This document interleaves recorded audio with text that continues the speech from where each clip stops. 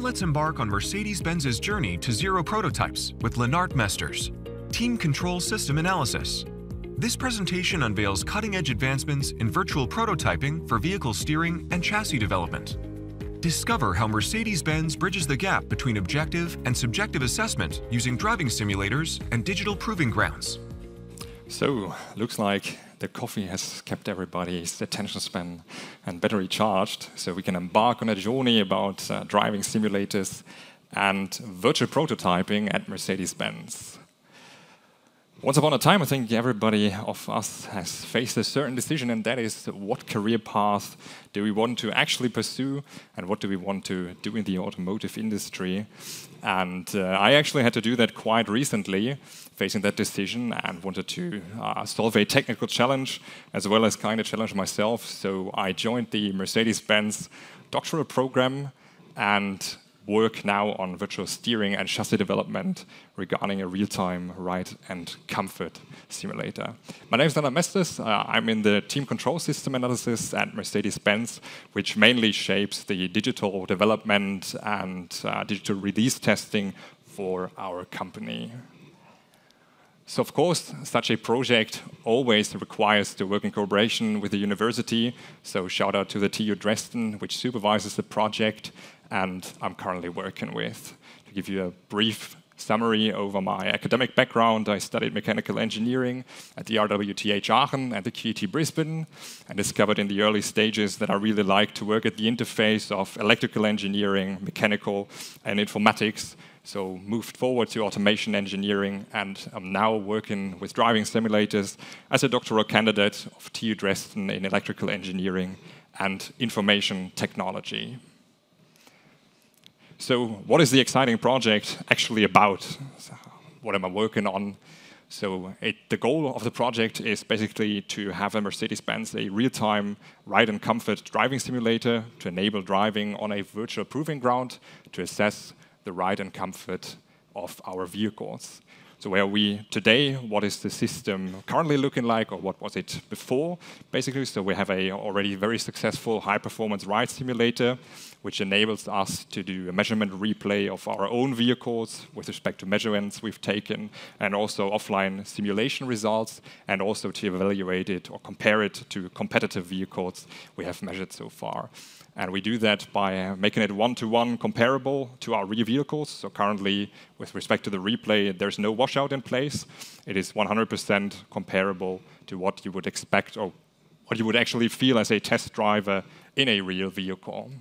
And with respect to the visual environment, currently there is a video replay in place, which gives you then a perception of the movement of the vehicle.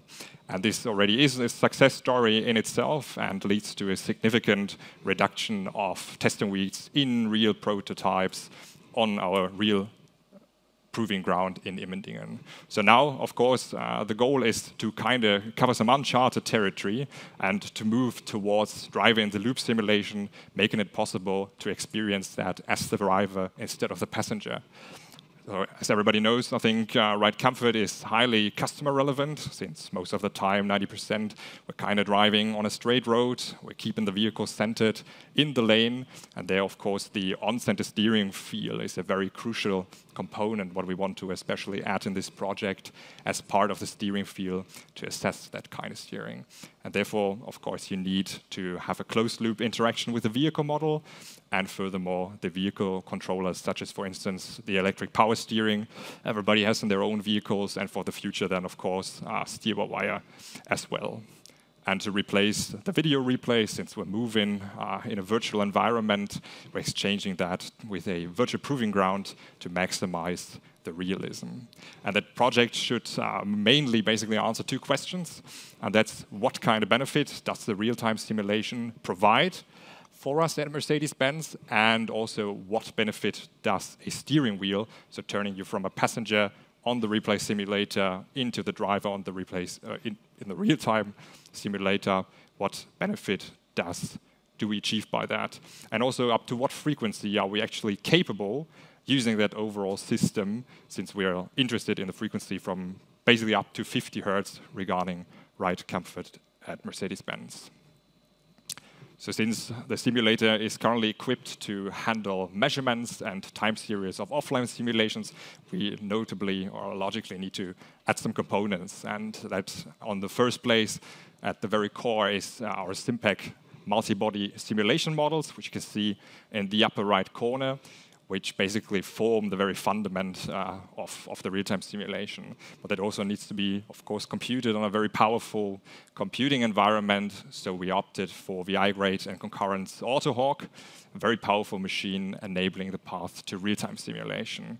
But since we not only want to put the hexapod actually in the loop, but also the driver itself, we need to add a steering wheel to basically be able to give steering input and also receive the haptic feedback on the platform itself, evaluating the on-center feeling when you're in the lane. And since we want to make it as realistically as possible and make it basically indistinguishable, let's say, from the real proving ground, which we have in Immendingen, we integrated our digital twin of this proving ground in the graphical framework from RFPro. So let's do a bit of a deep dive into what technical challenges came and what I was basically facing the last 1.5 years. So with respect to the real-time SimPAC vehicle model, it is a model which originates already from our ride simulation team. There's no steering then included, since they're basically evaluating ride as well from the passenger perspective. So the steering system needed to be included in the vehicle model, as well as, of course, virtual vehicle controllers such as the electric power steering, and all these things needed to be validated. And this is a component-oriented full vehicle model, so you have like resembled every component of the vehicle you would have in the real one as well, with over 250 degrees of freedom at the moment. And there was, of course, a very big challenge to make that real-time capable, which required a kind of multidisciplinary approach to solve that. And there are, of course, special thanks to Dassault and VI-grade for making it possible. So since the latest solver advancement from the side of Dassault Systems with respect to SimPAC, we achieved over 30% improvement with respect to the real-time performance. So regarding an integration step size of 1 millisecond, we now achieve a real-time factor on VI-grade's AutoHawk of 0.85. And that is, of course, not only due to the solver settings or the solver improvement itself, but also due to the powerful computing power of the VI-grade AutoHawk, which we basically opted for the 16-core version with two 8 CPU core to the dual CPU at a base frequency of 3.9 gigahertz. Since our load cases are quite short, so we're not like driving for 10 minutes, 20 minutes on a driving simulator, we can basically give it even more potential by utilizing the turbo boost, since we're basically always driving for 30 seconds, 1 minute over one lane, and then giving the system a few seconds of rest. And that's where the turbo boost basically gives you the last percent, making it even more real-time capable and achieving the overall 0.85 real-time factor. So SimPAC then in this system uses 8 cores for the MBS model itself to compute those 250 degrees of freedom. 1 core is then required for the operating system, 1 for the I/O exchange. So 6 are now left for making a parallel the simulation with FMUs, like for instance electric power steering or chassis controllers, or experimenting with new tire models. And this is all done, or basically in hard real time, the computation of the MBS model. And what was a very crucial decision for, or basically point for deciding and heading for the VI-grade AutoHawk is the integration of custom C code. So you can actually write on the machine some C code and compile it, run it in parallel to the MBS model, not only for unit conversions or coordinate system conversions, but also like initialization sequences you need for the hardware, or running like observers in parallel and other models to the MBS model itself. And with respect to the integration, I chose a point-to-point Ethernet connection to all the hardware components, the hexapod, steering wheel, and the graphic PC via Ethernet to rule out traffic collision on all the lines to the hardware components, so which would then compromise kind of the performance of the overall system. So it's arranged in a star topology around VI-grade's AutoHawk. with respect to making it as realistically as possible, we chose to use our digital twin of the Immendingen Proving Ground, which is our Mercedes-Benz in-house proving ground in the south of Germany.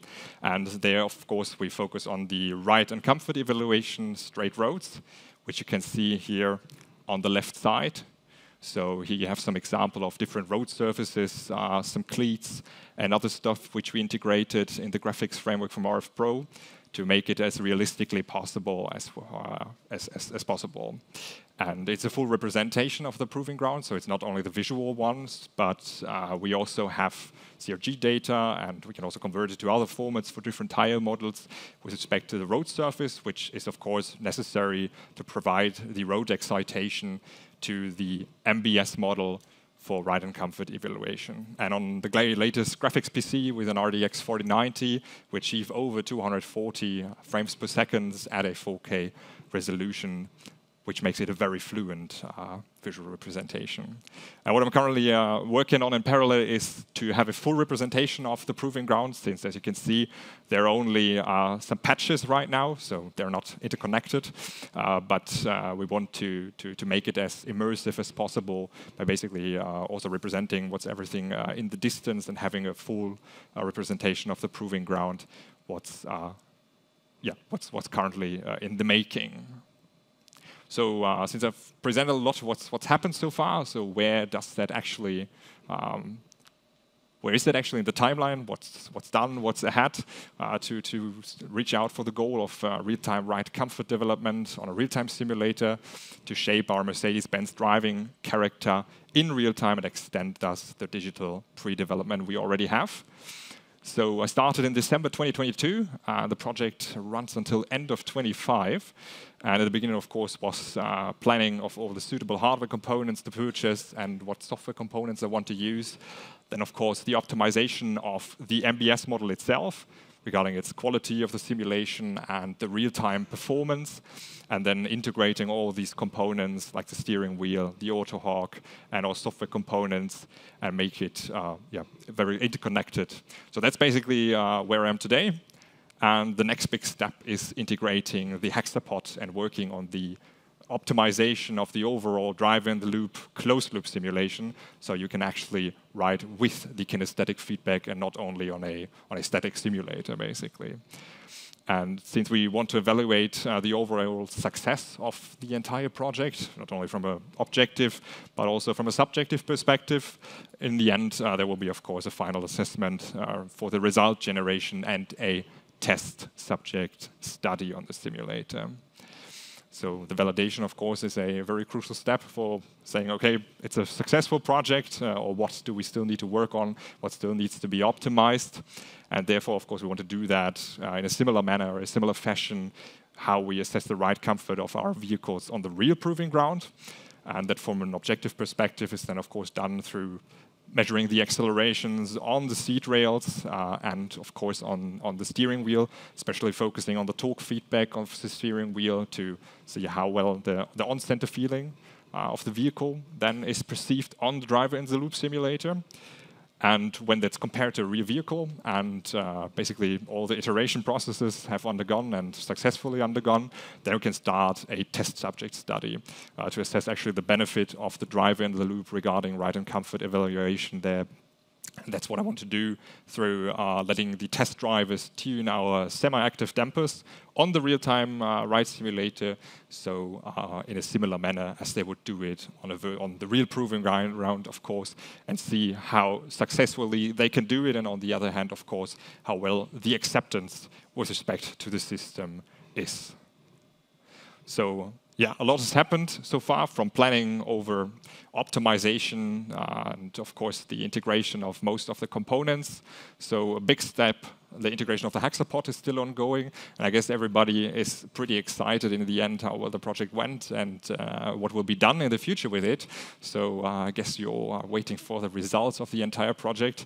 And that's where I need to keep you a bit, at least, waiting. But you should stay tuned and attend, of course, the next Zero Prototype Summit in 2025. So I hope we will all see each other next year in the same room. And thanks a lot for the attention.